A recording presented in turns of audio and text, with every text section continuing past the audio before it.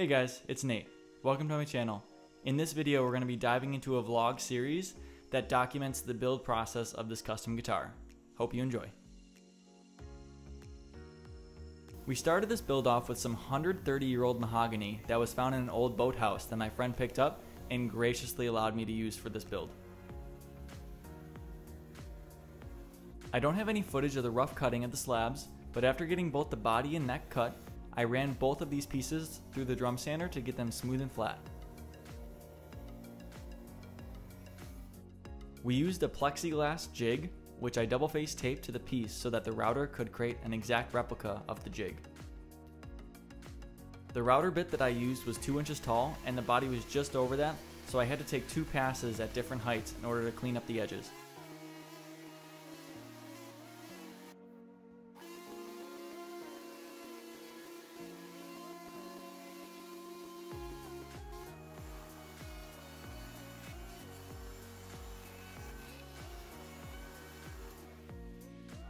Using the same plexiglass jig, I was able to place the holes that would make the internal sound cavities since this was going to be a semi-hollow electric guitar.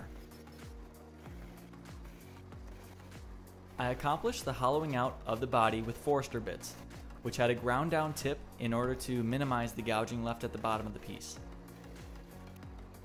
However, there was still plenty of sanding needed to get it smooth.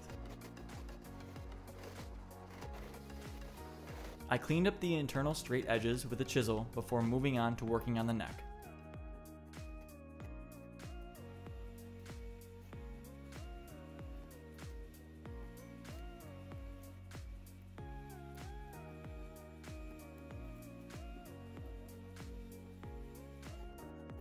The first adjustment I made to the neck was to route out a channel that would eventually hold the truss rod, which would strengthen the neck. In order to do this, I double-sided taped 2 straight edges with just enough space for the router bit to fit to ensure I got a perfectly straight channel in the middle of the neck.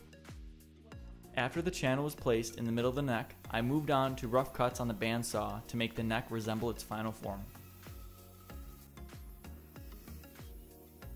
I cut all the pieces that I could laying flat on the bandsaw before moving to the angle cuts that would make up the bulk of the neck behind the future headstock.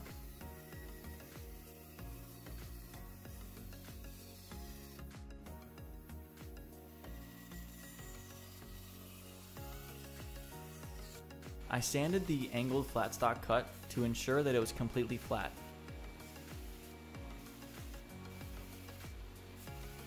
I then flipped over the neck and cut the back side of the neck on the bandsaw as well.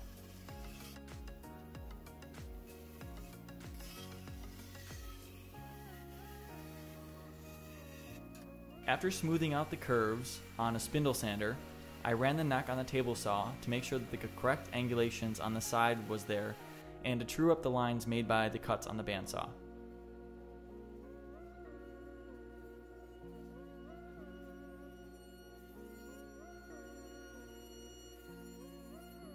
Here's a picture of what I accomplished in the first day of the build. The 2 pieces of canary wood that you saw in the previous picture, I brought home to the shop and began to cut the rough outlines into shape.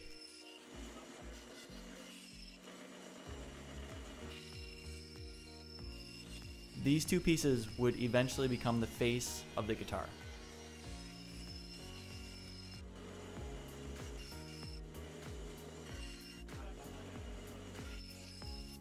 I used my small 14-inch bandsaw and it worked really well in cutting the large curves that I needed for these face pieces in the canary wood.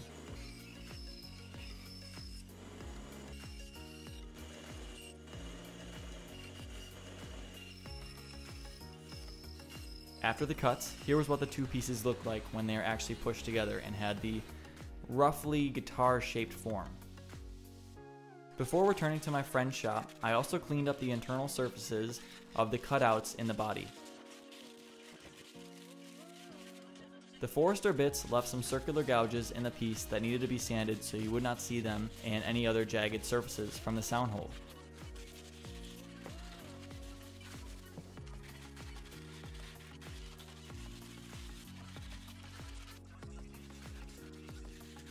My final task at home was to design the sound holes. I didn't want anything that I had seen before, but I wanted to take inspiration from the standard F-hole design seen on many string instruments. So my sound hole had some similarities to that design. I drew up the final form in plexiglass and then went to work on a scroll saw to get my design made up.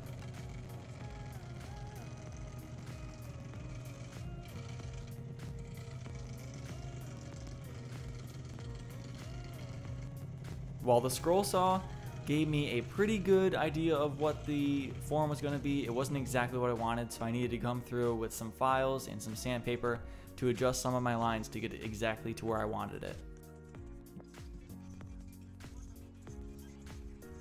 Once I got the design to what I wanted, I marked it out on one side, and from there I could measure to mirror the design on the other side perfectly. I used a square and picked about 3 to 4 points on the design to make sure it was exactly the same layout, perfectly mirrored on both sides of the guitar face.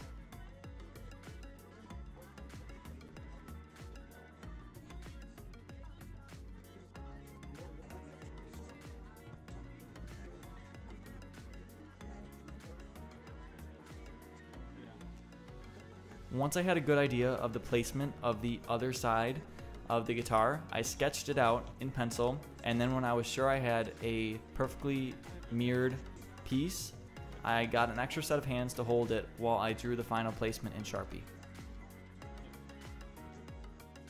I cut the circular section of the top part of my design with a Forester bit and drilled out the corners for the placement of the pickups, and then used a scroll saw to carve both of these sections out.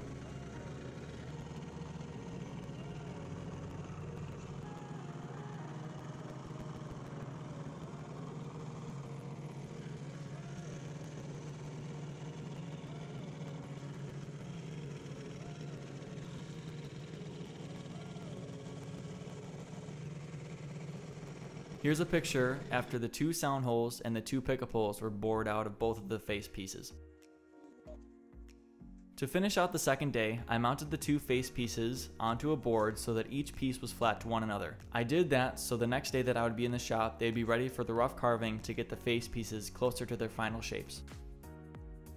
To the people that made it to the end of this video, you're awesome. This is going to be the first part of this vlog series on the guitar, so stay tuned, subscribe, hit the bell for notifications, and then leave a like. It takes you only a couple seconds to do that, and it really helps my channel grow. So thanks guys again for stopping by, and I'll see you in the next one. Peace.